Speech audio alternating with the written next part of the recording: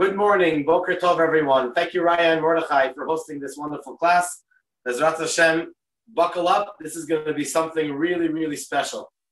Firstly, I would like to mention, before we start, that we want to dedicate this class in memory of a very special man. He was the head shaliach in Italy, one of the first 5 shluchim that the Rebbe sent out in 1958. Rabbi Gershon Mendel Gorelik of blessed memory. I had the great zechut, the great honor and merit of knowing him and being with him when I was 14 years old in Milano. We had a special program and for about a month. And unfortunately, he passed away on Shabbos. He was brought to Israel. They landed this morning.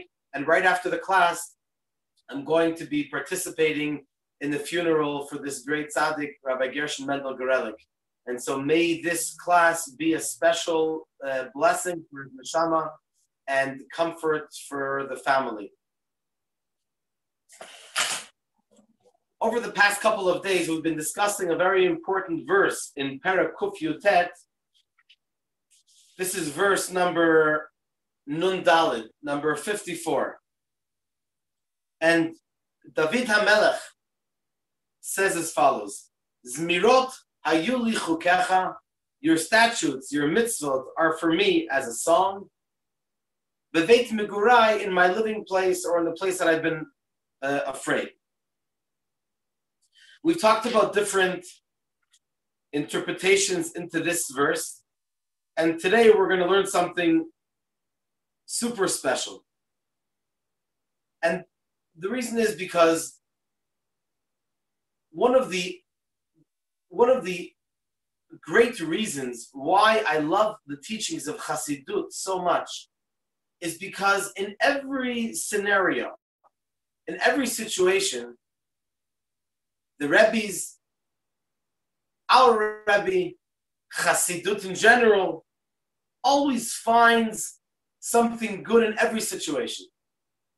So even when the Talmud, of course, all due respect to the Talmud, says that David HaMelech was punished for referring to the Torah, to the mitzvot, as being a zemer, as being a song, and actually with a very severe punishment, as we learned a few days ago, that they forgot that the Aron HaKodesh, the Holy Ark, is not supposed to be placed on a wagon. It's supposed to be placed on the shoulders, as actually in yesterday's, in the Chumash, in the Chitat of Sunday, we learned about the poles on the Aron HaKodesh, and the video that we're going to have for this, before Shabbos this week, there's an amazing message over there about the poles for the Aron HaKodesh. But we're not going to go there now. We're going to try to stick to the subject of David HaMelech. And so through the lenses of Chassidut, there's always something special. And so firstly, I want to talk about how we can learn something good from this pasuk. And then we're going to connect it to Chodesh Adar, the month of Adar. So if the Torah, Tehillim is part of the Torah, and if the Torah has in it, Zmirot hayuli chukecha bebeit megurai, that the chukecha, Hashem's Torah and Hashem's mitzvot, are considered a song, are considered a hymn, then there must be something that we can learn from that. In other words, that it's also something positive. So on one hand, we learned at great length yesterday that David HaMelech is talking about chukecha, your statutes. And these are the mitzvahs which have no reason or rhyme that we know. Of course, they have one, but much deeper than anything that we can ever imagine. So we're talking about learning the Torah, observing the mitzvot, even if we don't understand the depth, because we are connecting to Hashem And Hashem himself is much higher than any type of explanation or any type of reason. On the other hand, from the fact that David HaMelech calls it Zmirot Hayilichikecha, that your statutes are a song, there must be a possibility for us to observe the Torah and mitzvot with feeling, with heart, with all our neshama. So, true that we're talking about mitzvahs that we don't know their reason per se. But on the other hand, we're talking over here about thanking Hashem for the fact that we're able to observe the mitzvot even though we don't understand. So the feeling, the understanding is not a feeling of appreciation. Rather, it's a feeling and an appreciation of the fact that we can observe the mitzvahs even though we don't understand them. That's called lishma. In one of the earlier courses that we learned in the morning, it was during the summer, as we got closer to Chodesh Elul, we learned about the subject of Eved Pashut, a simple servant. There's a line that, I don't know if it's attributed to the Baal Shem Tov or not, but in the Hebrew it definitely sounds good. Lo Pashut, liot Pashut. It's not simple to be simple. In other words, usually we associate the subject of simplicity with being a low level. Someone understands and you're a big professor, and that's something which is special. But a simple person is only a simple person. Then, when we have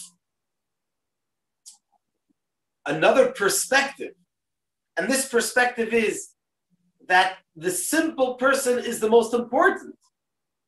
The greatest level is to be simple. The Baal Shem Tov loved simple people.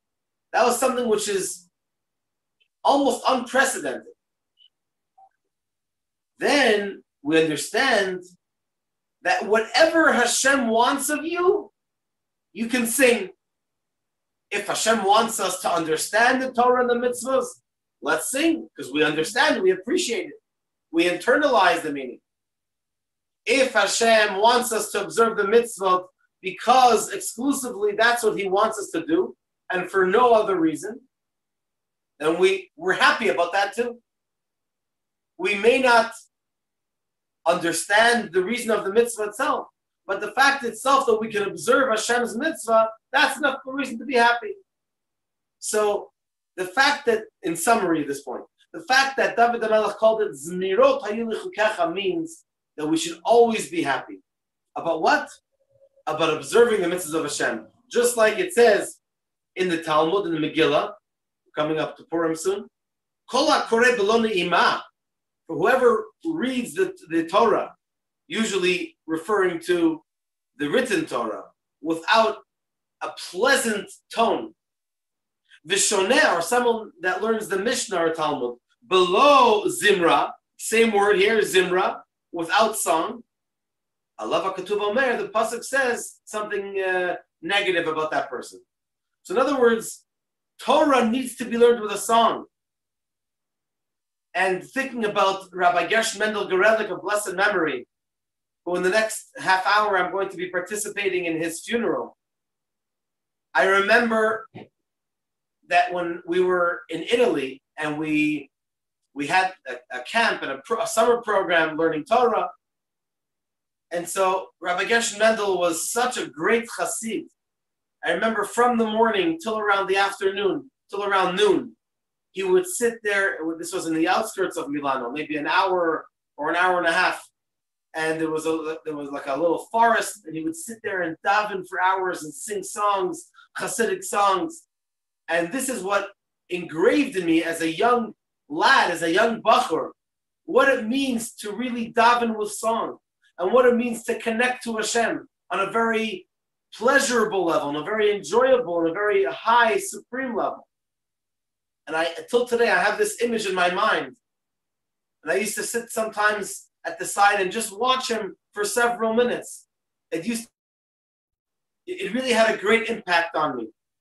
And hopefully I can pass this on and share it with all of you, that when we daven, it should also be enjoyable, pleasurable, singing songs, as we like so much to do in our minyan at Chabad of Rechavia, especially on Shabbat and the Chagim, as we did this past week on Rosh Chodesh, and Bezrat Hashem this coming Shabbat, which is going to be a very special Shabbat, to come and hear the Parashat Zachor. It's a biblical mitzvah to hear the Parashat Zachor this week, and looking forward to seeing everyone. So let's go on to the next point. The next point is within the same verse, within the same pasuk. So if we've painted such a positive picture about David HaMelech, what he meant, what he didn't mean, and how there is a very positive point in what David HaMelech said, so then why was he punished? It's almost like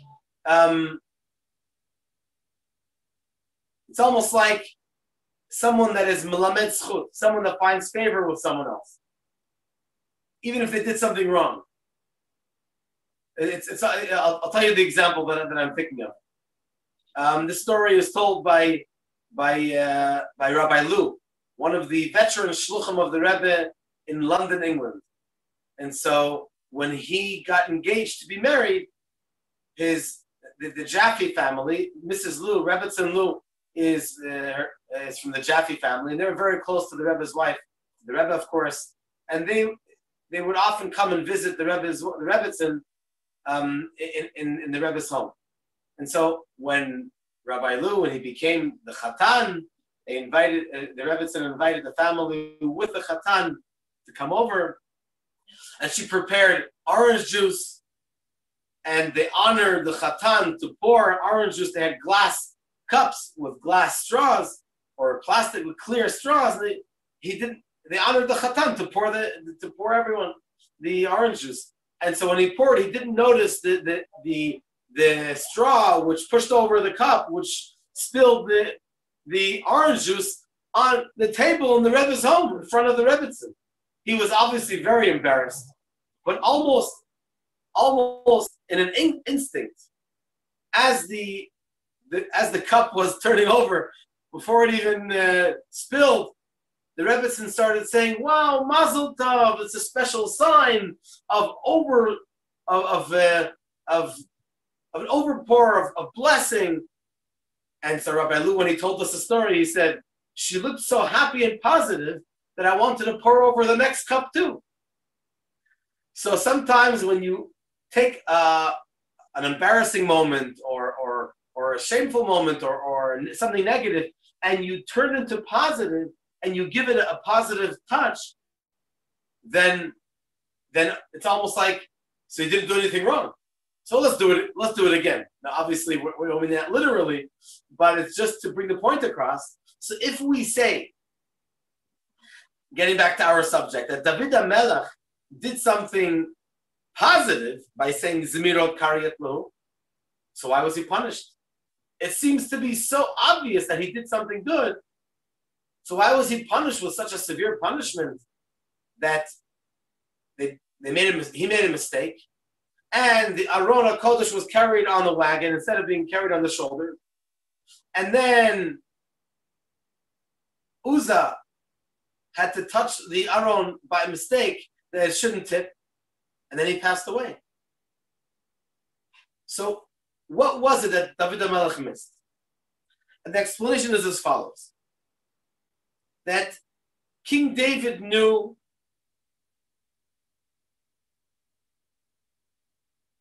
that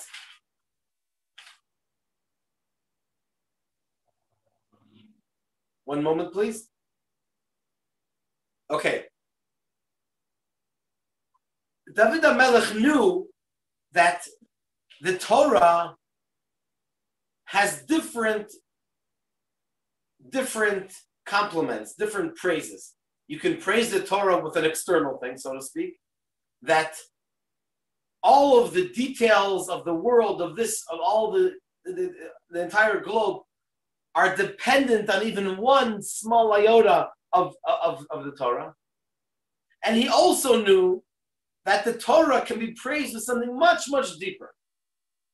So what do we say? We say that really he should have complimented the Torah with a greater level, with a greater compliment, and he should not have mentioned this quote-unquote external, minor, so to speak, relatively speaking, compliment. David HaMelech really knew. He was aware of the greater level. The only thing is that he was at the time in a very dire situation. And we have a rule that ein hadinim nimtakin elo b'shashan. If there is, God forbid, a stern, a severe situation, the best way to sweeten, the best way to dilute the difficult situation is with going to the source. What's the source? In this case, that he wanted to lezamer aritzim. Remember, we talked about yesterday that one of the interpretations of zmirot is to cut away the bad. So one of the ways to cut away the bad is by indicating that the entire world depends on only one iota of the Torah. So hopefully, by talking about chukecha, the statutes of the Torah, that we have to sing zmirot, that these statutes are considered as a song for David HaMelech. He was basically elevating himself, connecting himself more to the Torah, and thereby allowing the world, so to speak, to fall, not the world, his problems, to fall to the side. What was his problem? What did he misunderstand? What should he have done? He should have also complimented the other parts of the Torah, the Eidot, the testimonies, and the Mishpatim. The Mishpatim are the mitzvahs that we understand are logical. In other words, there are two ways to look at the world. You can either look at the world that the world is part of godliness, part and parcel, or you can look at the world that the world is something separate, something negative, mundane. But Hashem is kedusha and godliness. The same thing is by Torah. The mishpatim, the mitzvahs that we understand that are logical, those mitzvot are something that we can connect to. We being our bodies, our existence in this world. We can connect to it because we understand it. Chukecha, those are the mitzvahs that we don't understand. We accept them. So David HaMelech, what he should have said was, he should have complimented also those mitzvahs which we understand. Why? Because that would indicate that the world in general is not, God forbid, something separate from godliness. Rather, it's all one. Where is that alluded to? When we say the Shema. Shema Yisrael, Hashem Elokeinu, Hashem Echad. Echad. We say Hashem is one. So the famous question is, why don't we say Hashem Yachid? He is the only God. That would, in a sense, indicate much more how HaKadosh Baruch Hu, the Almighty God, is the only one. There is nothing besides for him. He's singled out. There's nothing else in the world. Doesn't that strengthen much more his greatness? And the answer is no. It's special to say Hashem Yachid. Hashem is the only God. No question about that. But Hashem Echad is even more special in a sense. Why? Because Echad is made up of three Hebrew letters. Aleph, Chet, Dalet. Aleph, the numerical value of Aleph is 1. The numerical value of Chet is 8, which represents the 7 heavens and 1 earth. And the Dalet, the numerical value of Dalet is 4, which corresponds to the 4 directions of the universe. So what are we saying? That the Aleph, the one, that's Hashem, Alufo Shel Olam, the master of the universe, he is the master of the entire world, not only in the spiritual realms and the spirot and the keter, but also he is part of the entire world. The entire world is part of him. In a perfect world, when Mashiach will come, wherever we look at every object, even physical material objects, each object will cry out, will call out Hashem's name. I am part of Hashem. I have a divine spark within me.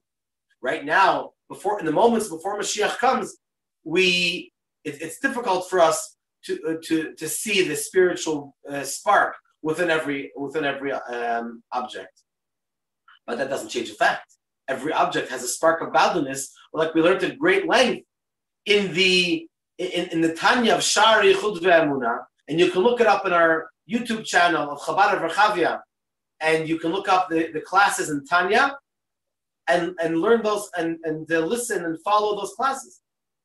So when we talk about Hashem Echad, that indicates Hashem's unity much more than Yachid. Yachid he is the only one. Very nice, it's wonderful, it's true, but it doesn't express the ultimate compliment for Hashem. When we say Hashem Echad, like it says in the Rashi, in the parsha of Vayetchanan, Shema Yisrael Hashem Elokeinu Hashem Echad, Hashem Elokeinu is now, before Mashiach comes. Hashem Echad, that's when Mashiach comes. Then it's going to be clear how every single object in the world is really godly. So this is what David HaMelech, I'm sure he knew it, but it would have been a much greater compliment to the Torah, to Hashem, to say that that the world, the materialism of the world, and in David HaMelech's case, his enemies, are there not to counter him, not to cut them away, rather to bring them in the fold, rather to welcome them in. And this is a lesson that you and I can learn and can hopefully share with the world. And even if it's with one or two more people, that's worth it. That when we encounter worldly matters, whether it's people that act in a secular way, or it's objects, things that we come in contact with, scenarios in life that we come in contact with, some of them can be challenging. So we have to remember that the best way to lower the flame of the counter of the opposite energy is by bringing more light, by spreading to that challenge, to try to embrace it in the sense that to bring kedusha into that situation. And when we involve the world around us, then we can be more sure, Bezrat Hashem, that we will be doing the right thing in bringing shalom in the world and bringing light in the world. And let's finish off by saying that Zmirot Hayuli Chukecha. Let's hope and pray, Bezrat Hashem, that we'll be able to sing the 10th song, which is a song that we're going to sing when Mashiach comes. Bezrat Hashem, very, very soon, when it will be Bila Hamavet Lanetzach. There will not be any more death in the world.